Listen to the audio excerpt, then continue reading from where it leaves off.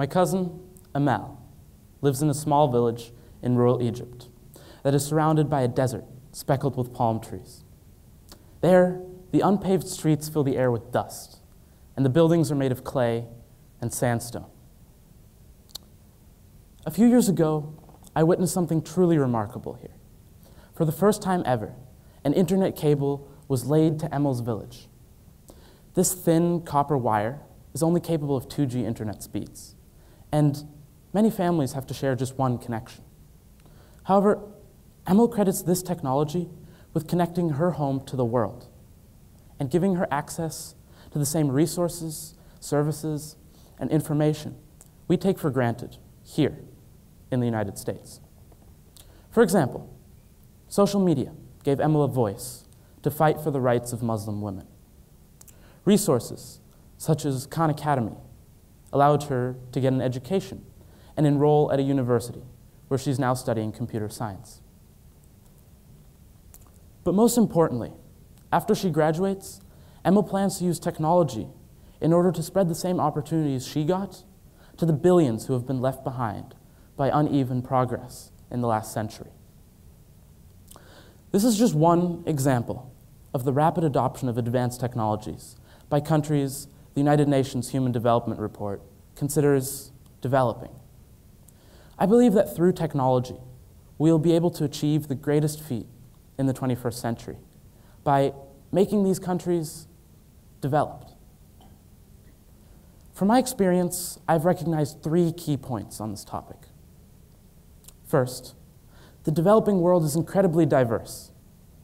Countries such as India, Indonesia, and Brazil each have their own challenges and also their own opportunities. Second, technology is only a partial and imperfect solution.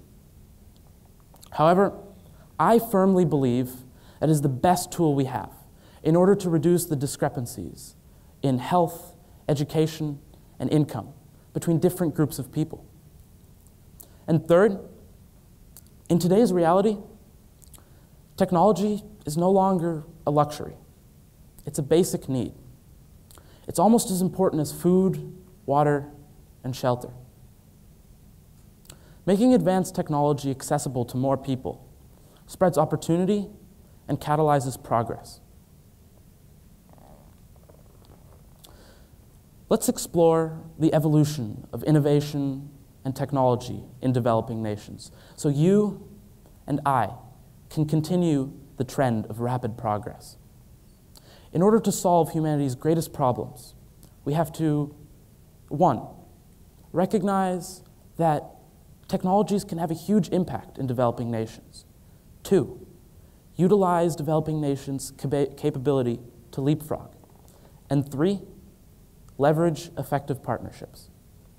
So, technologies can have a high impact in developing nations and lift entire populations out of extreme poverty.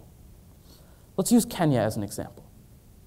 In Kenya, 90% of the population has mobile phones.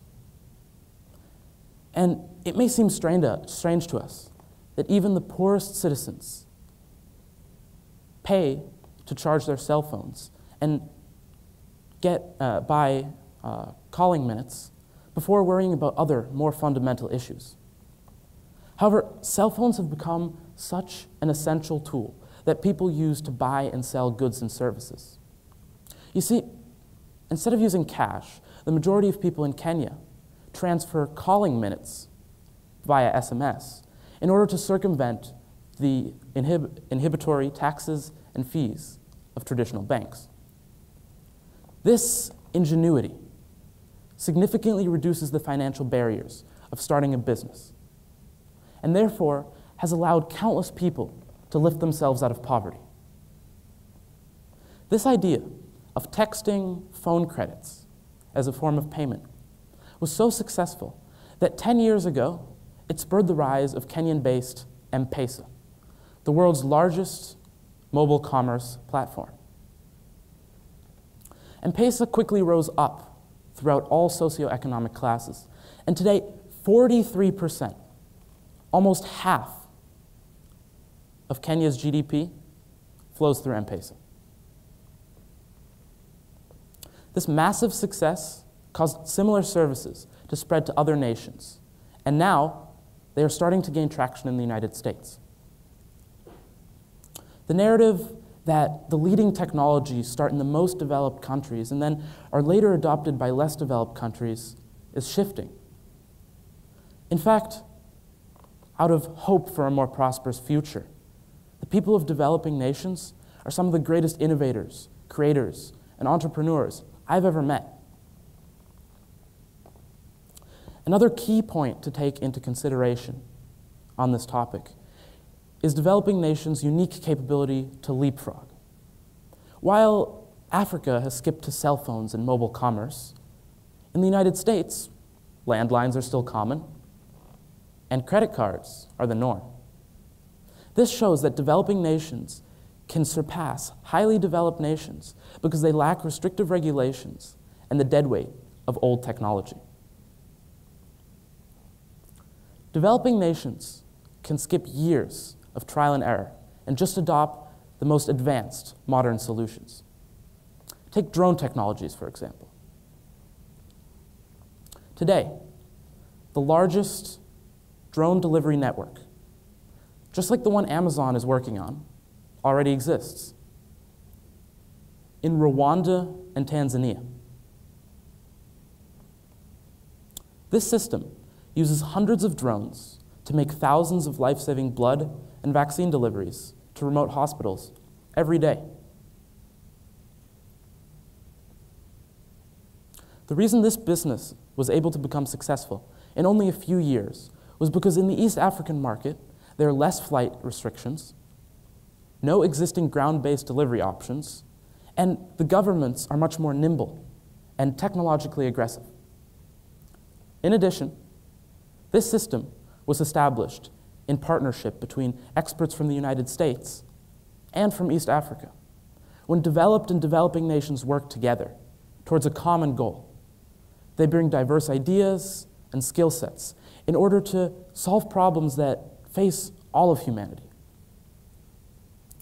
We must work with people like my cousin, Emil, in order to achieve the greatest feats of the 21st century, such as turning the name World Wide Web from a goal into a reality.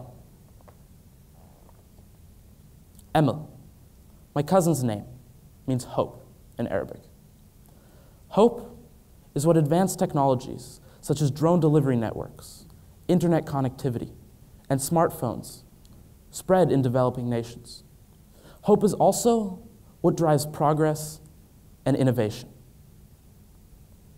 Today, advanced technologies are coming from all parts of the world and converging faster than ever. Emerging technologies will drive emerging economies into the future, but also help all of humanity, no matter where they live. Through co-innovation, partnership, and mutual respect, you and I will be able to create a future where all nations are developed and all people have greater opportunities. Thank you.